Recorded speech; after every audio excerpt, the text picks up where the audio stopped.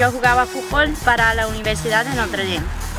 Ahora me estoy preparando para ir a Europa para jugar fútbol profesional. El fútbol o el soccer, como le decimos aquí en los Estados Unidos, es un deporte bien popular en todo el mundo.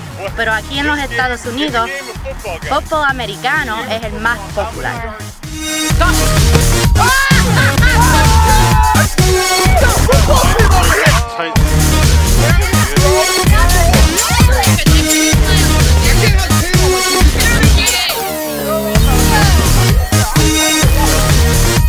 En varias semanas este grupo va a venir a dirigir un campamento de deporte donde ustedes van a aprender flag football, cheerleading, además de aprender inglés.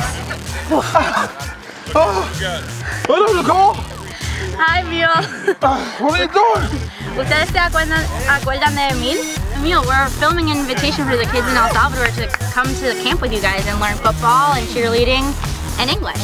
Muy bueno! Yeah. You guys should come hang out. I'm the ship guys.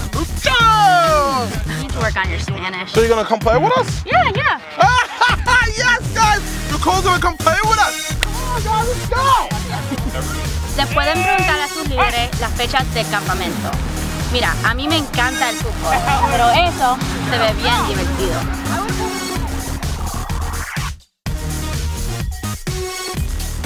Hey, my name is Mark and I'm a youth pastor in Avon, Connecticut, and I am so excited to be coming to El Salvador this summer and bringing a crew of our kids. We're going to be putting on a sports and English speaking camp, but what I'm really excited about is learning more about Jesus Christ and how all of us desperately need Him in our lives. One of my favorite athletes is Paul Anderson. He was one of the strongest men ever to live. He could lift 5 or 6 of the heaviest men, thousands of pounds, and he used to say, they call me one of the strongest men in the world, but if I can't live one day without Jesus Christ, then how can you? And that's really going to be the message of our camp.